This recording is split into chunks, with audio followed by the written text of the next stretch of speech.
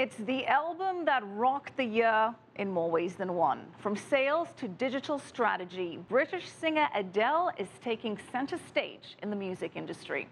CCTV's Rochelle Akufo explains. My God, this reminds me. 2015 was a largely uneventful year for music sales. Enter British songstress Adele.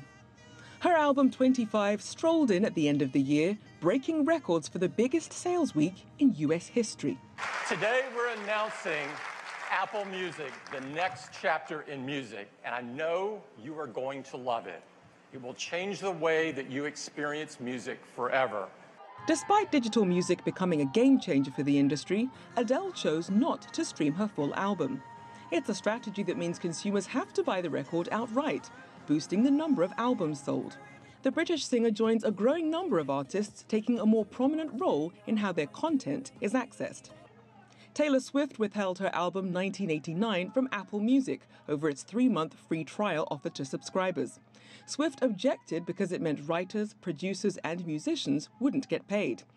Fear of missing out led the tech giant to reverse its policy, saying it would pay royalties. Apple joins other digital music services like Spotify, Pandora and QQ Music to battle it out for exclusive content. Global digital music revenue continues to climb.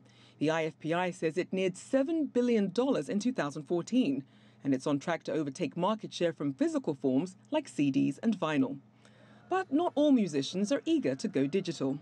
There's certain genres of music that never stopped, putting music out on cassettes. I would say like noise artists, metal artists, industrial, they've always just continued with cassettes. But there's been, a throwback to cassettes from other genres.